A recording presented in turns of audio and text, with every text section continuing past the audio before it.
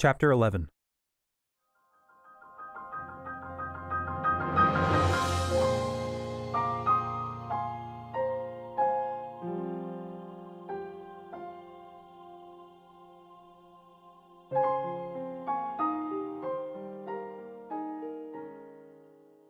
Cass did not travel with Link the next day, as Link rode while he flew.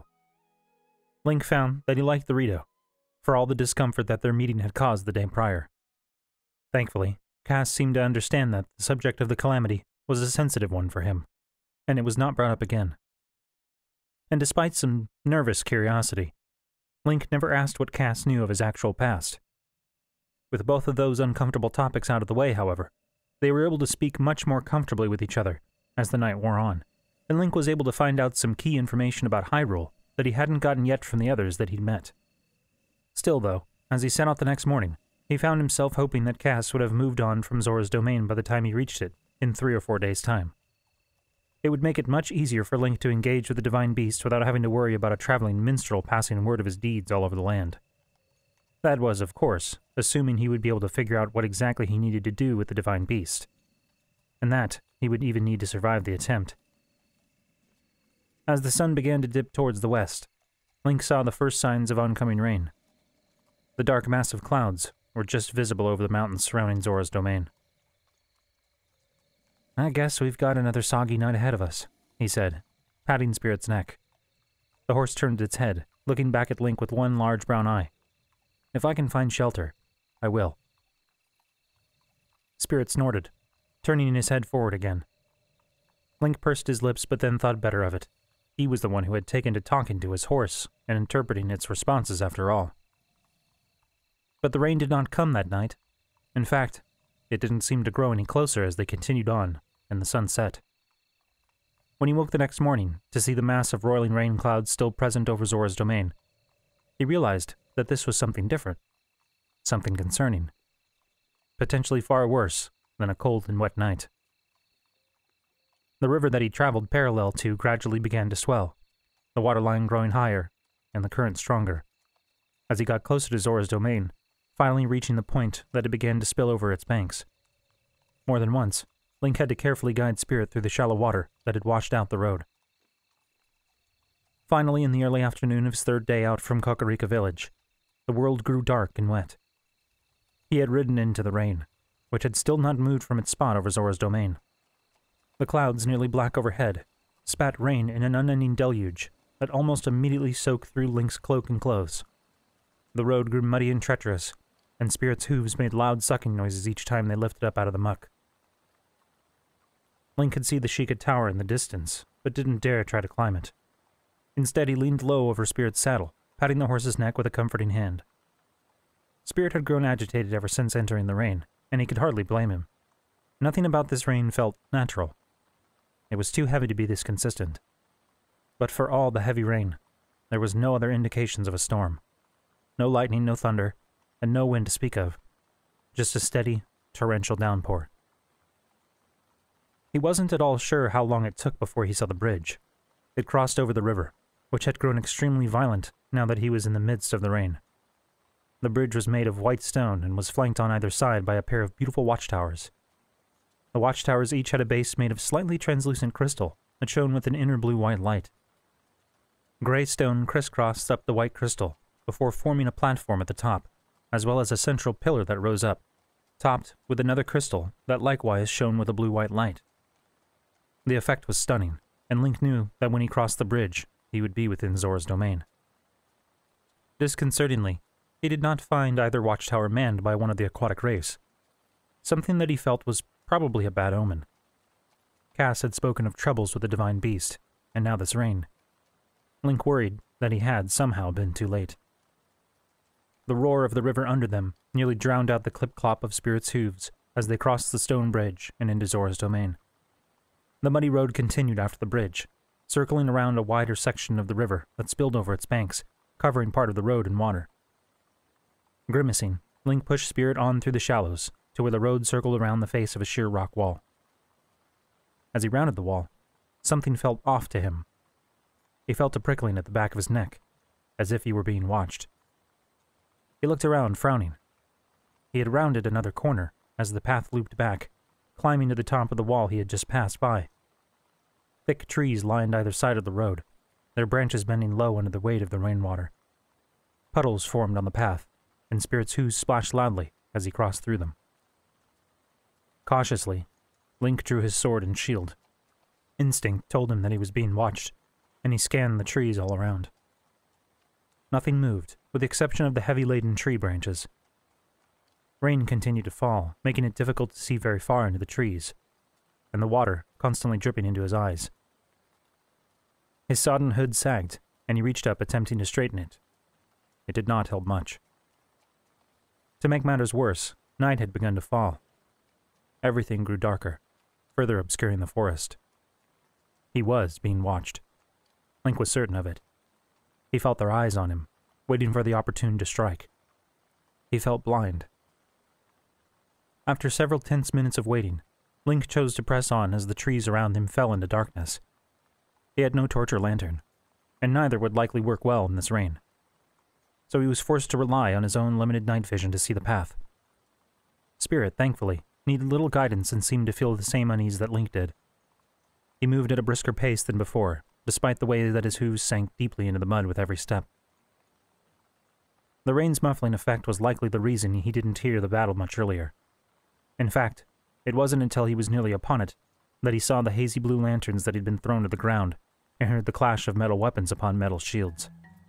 However, as he rounded a small bend in the trees, finally seeing these things, several things happened all at once. Movement ahead.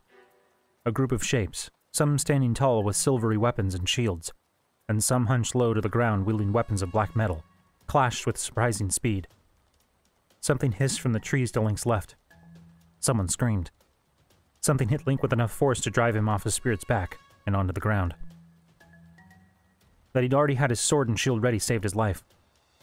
For a moment, Link thrashed with the thing on top of him, which seemed to be all sharp teeth and claws. The thing's attacks were wild, however, and Link had his shield between his body and the thing attacking him, which protected him from the worst of the attacks. The attacks weakened after a few moments, and the creature released a pained hiss before finally slumping. Link's sword had pierced the creature's gut when it had pounced on Link, and the creature's own thrashing likely only hastened its demise. Disgusted, he shoved the creature, which was larger than him by at least a head, off and rolled to his feet. Nearby, Spirit stamped his feet nervously, and ahead, the two forces clashed. Vaguely illuminated by the blue lanterns on the ground, Link could see that the taller individuals matched up with what he'd seen and heard of the Zora. Skin of varying hues of blue and red, with long legs and arms ending in webbed appendages, fins at the elbows, and heads of various shapes, each with their own fins and tail-like protuberances at the back. The enemies that they faced were large and lizard-like, with long hunched torsos, long snouts with razor teeth, and wicked claws on their feet and toes. The Zora were outnumbered, surrounded on all sides by their lizard foes, who appeared to have attacked from the trees.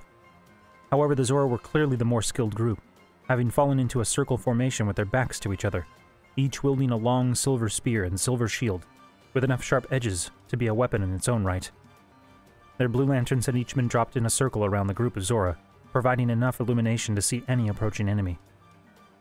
As Link watched, one of the lizards lunged forward, trying to stab a Zora with a spear of its own. But in perfect coordination, the Zora blocked the attack with her shield, while her partner beside her thrust his spear into the lizard's chest. In Link's brief estimation, it seemed to him that the Zora, with their strong defensive line and coordination, would be the victors in this fight without his assistance. However, a moment later he saw a flash of yellow light from within the tree line. "Shock arrows!"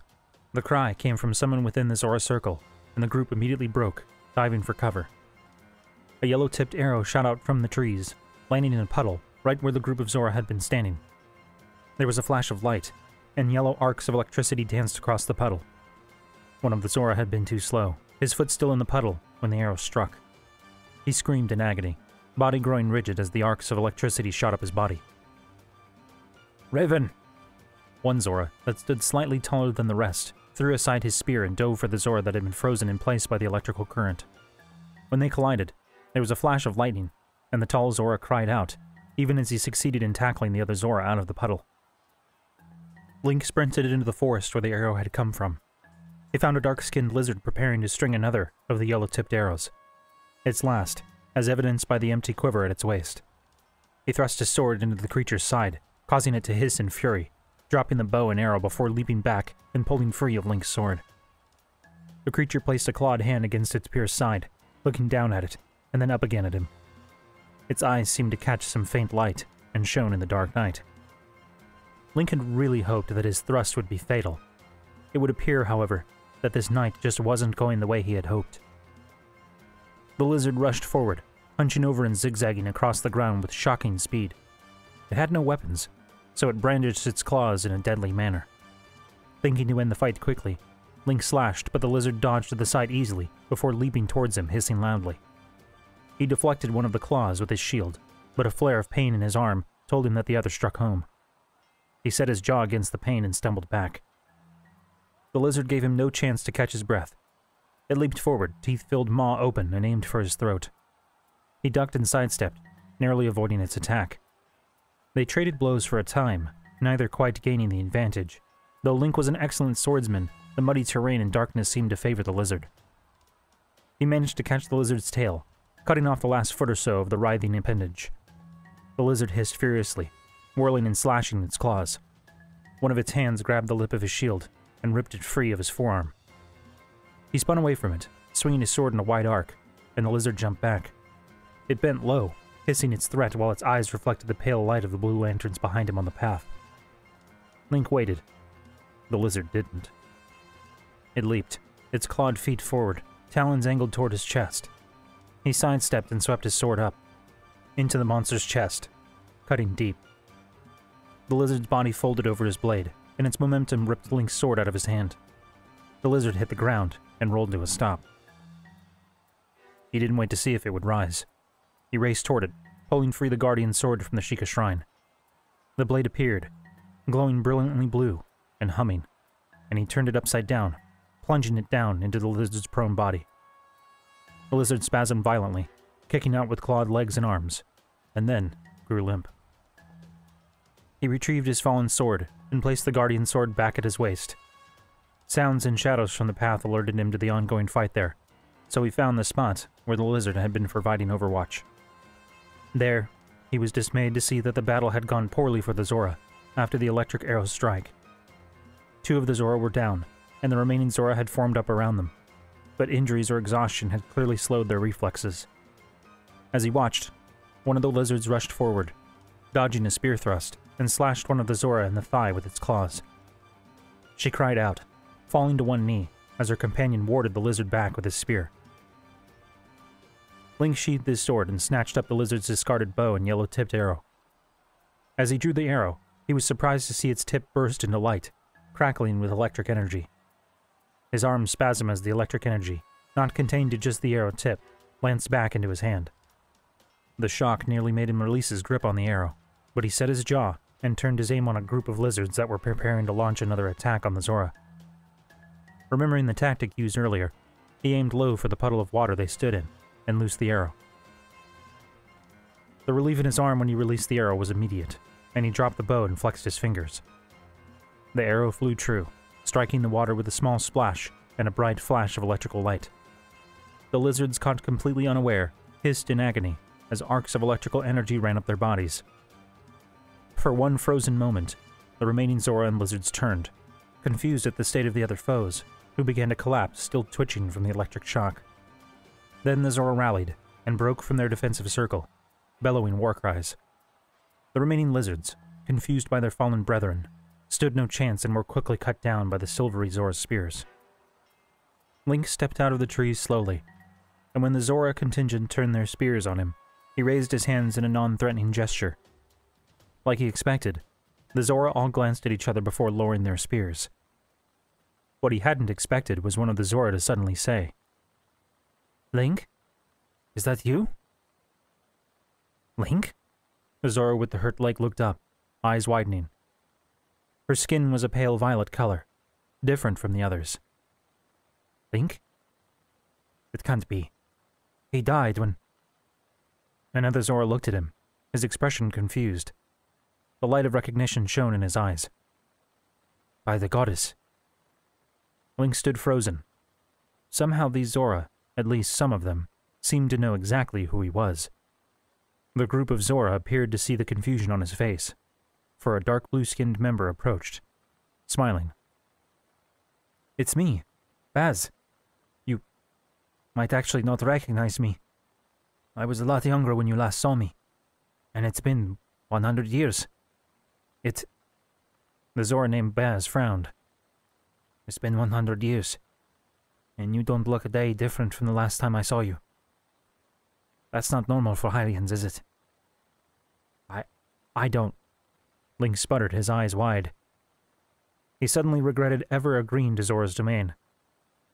Why hadn't someone told him that there would be Zora alive that he'd still recognized him? How was that even possible? He didn't know much, or really any, about Zora physiology, but shouldn't they look older? "Gaddison, it can't be him," one of the Zora said, looking at the violet-shaded female Zora. "He's dead."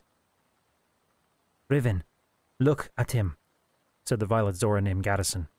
"I am, and I don't remember any of you," Link said. There was no point in letting this go on longer than it needed to. "I am who you think I am, but I don't have any memories." Silence followed his pronouncement. Several pairs of Zora eyes fell on Link, and he cursed whatever gods brought him to this point. He cursed Impa and Purah for not preparing him. He even began to curse the princess for even saving him in the first place, but stopped himself. A pair of webbed hands clasped together, causing the contingents of Zora to stand up straighter. The tallest Zora, red-skinned and with epaulets somehow stuck to his shoulders, walked around from behind the other Zora, smiling broadly and revealing a row of sharp teeth. "Well, I, for one, don't care who you used to be," he said, walking over.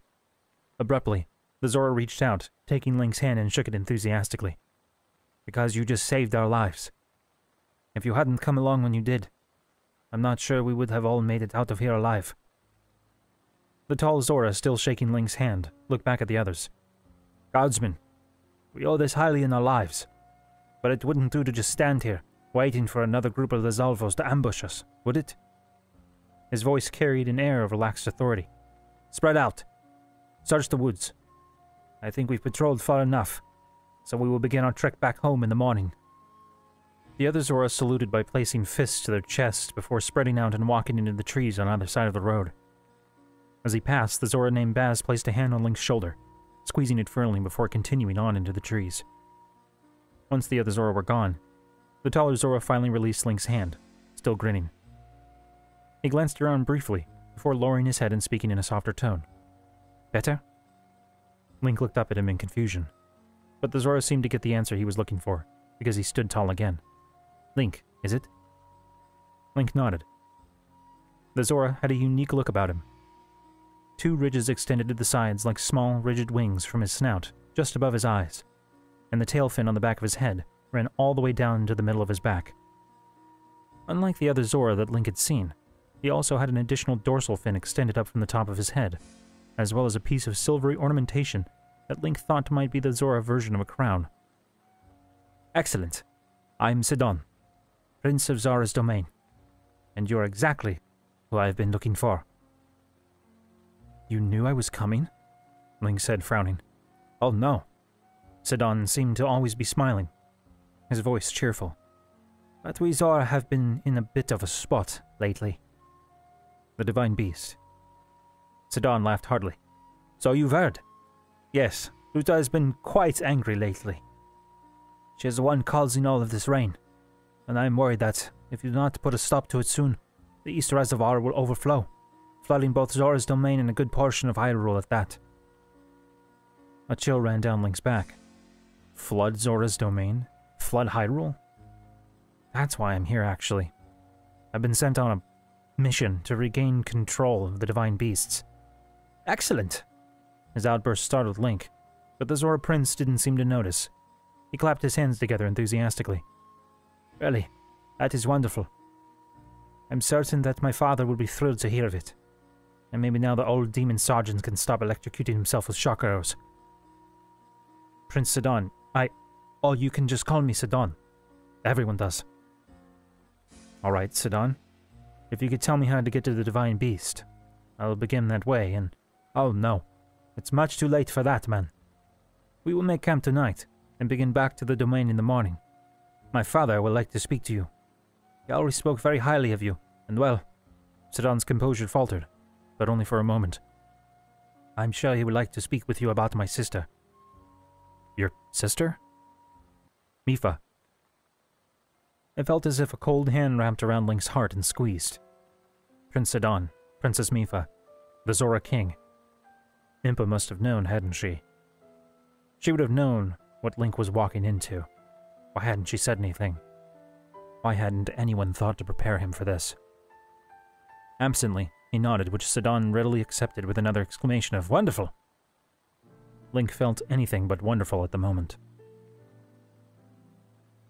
It rained all night, something that didn't seem to bother the Zora at all. They all slept easily on the ground while Link huddled under the tree with the thickest canopy that he could find. His attempt at a lean-to did not provide much, if any, relief from the rain, and there was no hope in crafting a fire either. The Zora caught fish from the river, eating them raw. They offered some of the river's bounty to Link, but he shook his head, choosing to eat his leftover travel rations. Thankfully, no more Lizalfos attacked that night. Several of the Zora had been wounded in the fight, but none were serious, though Riven still appeared dazed from the shock he received.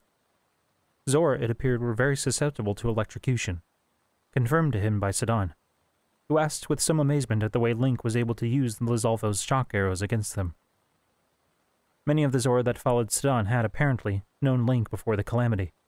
In fact, to his surprise, Baars told him that he was actually the individual that taught several of the Zora how to fight with both sword and spear. Sidon had grown excited by that, telling Link that his personal guard were among some of the best warriors that Zora's domain had to offer. Reluctantly, Link told the group of Zora his story. He and the Zora had once been friends, and he felt that he owed them the truth. They listened with rapt attention, and once he was finished, each of them declared with no uncertainty that his lack of memories didn't matter to them. They were just happy that their friend still lived. Link hadn't been sure how to respond to that, and remained silent. The morning brought a gray dawn and more rain, and he felt eager to get back on the road. After much discussion among themselves, Sidon sent several Zora swimming upriver back to the city to inform the king of what happened, and of Link's arrival. Sidon and the remaining 3 Zora, Baars, Gaddison, and Riven, decided, instead, to walk with him. He had initially resisted riding while they walked, but it became clear to him that they did not have nearly the same amount of trouble that he had moving through the mud. Even though they were taller than Link, their webbed feet seemed to enable them to walk on top of the mud, rather than sinking into it, and the footprints they left were shallow. That day passed more pleasantly than Link had expected. The group of Zora that walked with him were clearly old friends, including Sidon, who laughed and joked as much as the rest of them. They told Link some stories from 100 years past, too. Link had apparently been just a boy when he first came to Zora's domain with his father, the Knight. Baars, Gaddison, and Riven had just been children at the time, and had eagerly played with the boy Link. As years passed, Link grew older, but Zora aged much more slowly than Hylians. Gaddison admitted that she looked to Link like an older brother, which made the 2 other Zora laugh for some reason. It was because of this apparent maturity gap that Link had taught these 3 Zora how to fight. They had been considered much too young to learn the ways of combat, but Link had known much even as a child, and had gladly shared his knowledge with the children as he got older. Of course, then you visited with the princess, and didn't really have much time for us, Riven said offhandedly. You made time for Mipha, though. Well, of course. Link didn't respond to this exchange, but Sidon looked thoughtful. He admitted that he didn't have any real memories of Link from before. He was younger than the rest of the Zora by at least 20 years, and any memories he had before the calamity were hazy at best. Link wondered if that meant that he didn't have any memories of Mipha as well. That seemed tragic to him. It wasn't until later that they encountered more Lizalfos. These ones were not as well organized as the previous group, and had no shock arrows, thankfully. Still, though, Link was grateful that he linked up with the group of Zora. He wasn't sure he would have been able to make it up the river without them. Lizalfos fought more viciously than bokoblins, like instinct-driven beasts without fear of death. After the fight, Link asked about the Lizalfos' presence in Zora's domain. "Zora and Lizalfos have been sworn enemies, going back countless generations," Sidon said in response, as he wiped his spear clean of green blood after dipping it into a small pond a little off of the road. "Legends say that long ago, before Highlands or Gorons ever walked the land, Zora and Lizalfos were at peace with each other. However, in that time, the land was a hot, arid place with little water. The Zora people lived in the water, while the Lizalfos occupied the burning lands. Over time, the Lizalfos began to covet the cooling waters of Zora's river, and demanded the Zora give them half of the waters. The Zora, at the time, agreed to share the distributaries off the main river, but were unwilling to give up the river itself, where their children played, and the best fish were to be had. The Lizalfos did not accept this, however, and decided to attack the Zora, determined to drive them out of the river entirely. The two tribes clashed many times, but the Lizalfos were never able to achieve their ultimate goals and drive the Zora from the waters. Eventually, while the Zora grew older and wiser, the Lizalfo tribe split due to infighting. Some traveled west to the desert, hoping to find another source of water on the other side, while others migrated to the mountains, hoping for relief from the burning heat of the land and the snowcaps. Some, however, would forever remain near Zora's domain, remembering the time, ages past, when Zora and Lizalfos fought over the great river. Though the land is no longer arid, and many of the streams have now become rivers in their own right, these Lizalfos still seek to drive Zora from the land and claim the river's source for their own. There were a few moments of silence after Sidon's tale ended, before the prince grinned toothily. "Or so the stories say. Personally, I think they are merely a bunch of stupid lizards with a desire to meet the end of my spear." The other Zora laughed and cheered their prince, and Link smiled faintly. Sidon waited for a few moments for his guards to move away, back towards the road, preparing to continue their journey north. Once they were out of earshot, he looked at Link, his expression grim. "The truth is that the Lizalfos are growing stronger," he said. Link looked at him with a frown. "They used to be little more than animals, and were easy to deal with, but lately they have been gathering together in larger bands. 20 years ago, they would have never created an ambush like the one we found ourselves in yesterday. They've grown smarter, and their tactics are changing." "How bad is it?" Link said, moving a half-step closer. "It's hard to say, but I'm not sure I've ever seen such a large group as the one we just fought this far up the river. I will have to report it to my father, and arrange for more patrols. Varuta's reign has only seemed to embolden them." Sidon, with a grim smile, placed a hand on Link's shoulder, before moving off to join the other Zora. Troubled, Link walked back to Spirit, gripping the sodden saddle carefully and pulling himself up. Spirit snorted, clearly as unhappy with the rain as he was, and he patted the horse's neck soothingly. "Almost there, boy." The late afternoon brought with it the first sight of the Great Zora Bridge. The day's travel had taken them across several bridges, each a beautiful work of stone masonry, but nothing compared to the final bridge spanning the last leg of the river to its above-ground source. As they rounded a mountain called Rudo Mountain, Link was surprised to see just how high above the river they were now. A rock bridge crossed from the mountain across the river far below, to a rocky island pillar in the middle of Zora River. It was from this pillar that the Great Zora Bridge began. The bridge itself was at least a mile long, if not longer, a marvel of engineering in its own right, before one considered the fact that it had no apparent supports. Instead, it was built into the side of the pillar and extended all the way up the rest of the Zora River, over a massive waterfall, to connect with the large city of Zora's domain. The city was far enough away that the rain obscured it, leaving Link with only a few faint impressions of its design and size. The bridge was made of beautiful white and gray stone, just as the towers had been, with stone arches placed equidistant from each other along its length. Each pillar was beautifully carved stone with a glowing white gem placed at its peak, providing light to those traveling by night. The sight of the bridge alone was breathtaking, but walking upon it was even more awe-inspiring. and bordering on terrifying. He dismounted Spirit when they reached the bridge, taking the horse's reins and guiding him onto the bridge.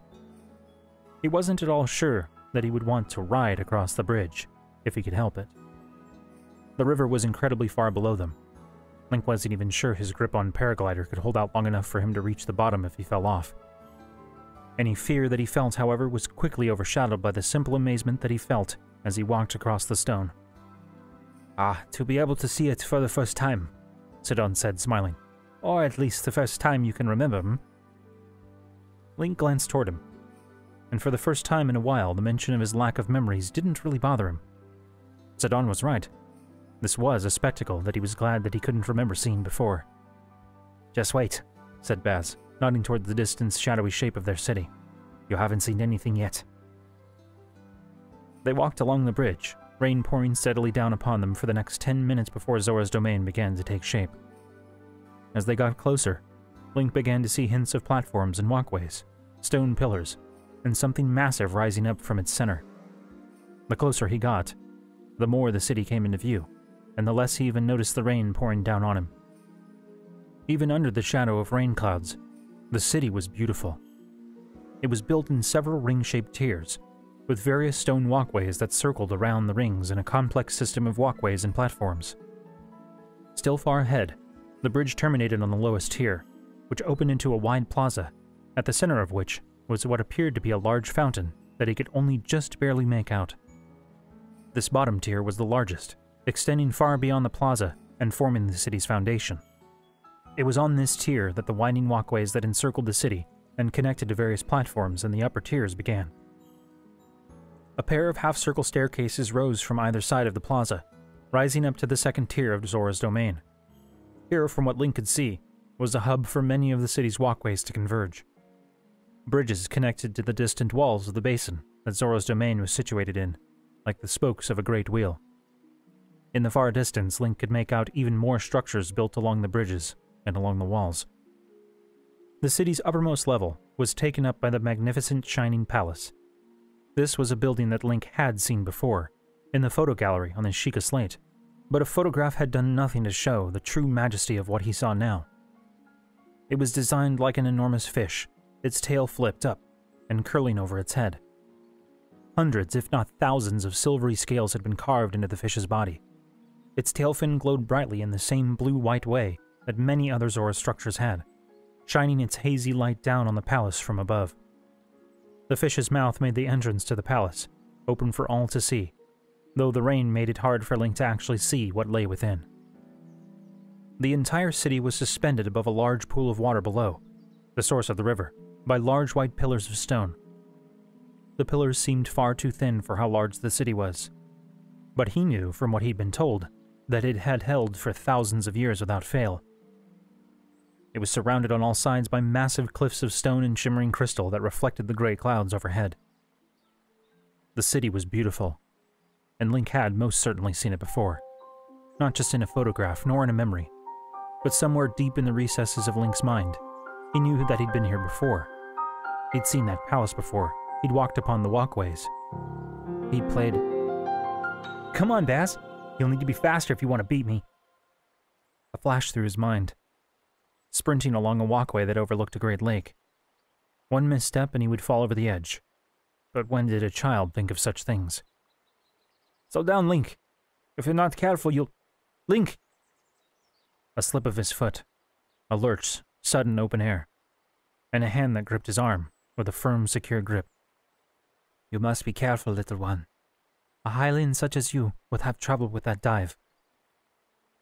Golden eyes, red fins that draped to either side of a round face, golden jewelry that hung down the sides of the fins, a warm smile. "Thank you, Lady Mipha. I tried warning him." Zora's domain, Baars, Mipha, all flashed through Link's head in a whirl of sounds and colors. It was enough to make him stumble, placing a hand against Spirit's thick neck for support. Ahead, the contingent of Zora paused, though none looked back at him. "Why, here comes Musu. Perhaps the old Manta was worried about me." He could remember being at Zora's domain before. He'd been young, merely a child. And Baars had been one too, They'd been running on the walkways that extended out from the sides of Zora's domain. A dangerous place for a Hylian such as him to be playing. He'd stubbed his toe on a stair, stumbled, nearly fallen off, and then... "Prince Sidon!" Mipha. He could remember her face, not from a photograph, but a true memory. He could remember her voice. It was only one brief memory of her, the smallest of glimpses of her warm face. But he hung on to that memory. It was more than anything he'd gotten so far, even if this memory had also been disjointed and confused like the one before. "What is it, Monsieur? Why do you look so alarmed? Has something happened?" He wanted to remember more of her. He'd been a child in this memory, but one of when he was older. What of their travels as champions? He thought of the photograph of the 4 champions, Princess Zelda and him all gathered together. Had they been close? Had they been friends? "Prince, I implore you, you must eject this Hylian from our domain at once. He is not welcome here." Link's thoughts crashed around him as he focused, again on the scene before him. Sidon, Baars, Riven, and Gaddison all stood in front of him, facing another group of Zoras. The center Zora, with a wide, flat head with eyes far to either side, stared at Link with what looked like barely contained rage. To the other side of him were another pair of much older Zora, each carrying a spear. They, too, looked at Link with hatred and gripped their spears in tight fists. "Monsieur, what has gotten into you?" Sidon said. "Do you know who this is?" "Oh, I know full well who he is, Prince Sidon. This man," the one named Muzu spat, pointing a tremulous finger at Link, "is the one responsible for your sister's death." The beautiful, smiling image of Mipha that Link could still see in his mind shattered.